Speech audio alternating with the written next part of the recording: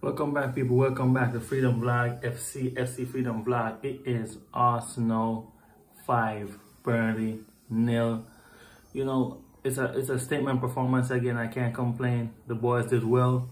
You know, fair play to them. The manager, the fan, everybody was brilliant.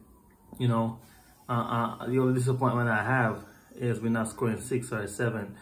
You know, so Saka, he had a brace. Trossard with a brace.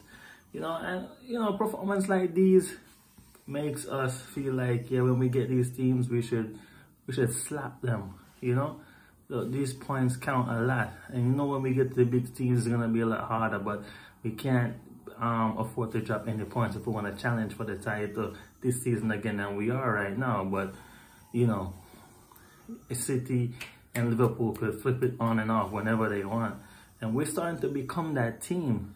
You know, a lot of things needs to be fixed, but you know, Arsenal is becoming, you know, that team again. You know where we stand where the manager is concerned. But put it aside today. Fair play to him, fair play to everybody.